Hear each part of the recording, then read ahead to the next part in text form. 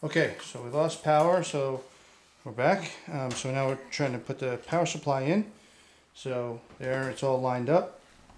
So then we just gotta double check the holes. And there's some padding in there, so it will have some, there it is. So I like to just check that the holes match, and they do. So then take a screw. This is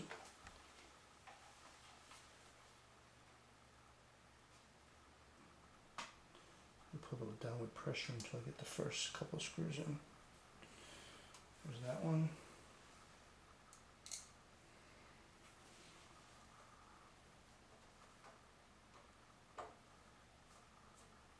There's that one.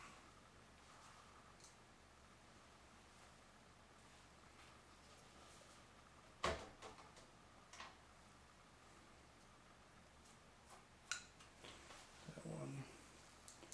I have to get them all in, then I tighten them up. So I can also put some pressure on. There's some padding underneath this one particular case. So then I just tighten these up, and then the power supply is installed.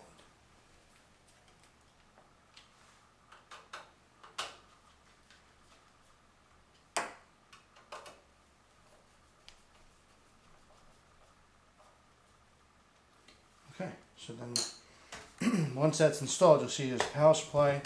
Here's all the cables, and you'll see what I'm talking about is once you install the power supply, adding cables, it becomes really difficult. So I just plugged in everything that I would potentially use, and then you'll see all this wiring eventually will be wired in here. We'll pass them through here to plug into the motherboard. So then the next thing is to install the video card. So we'll stop it.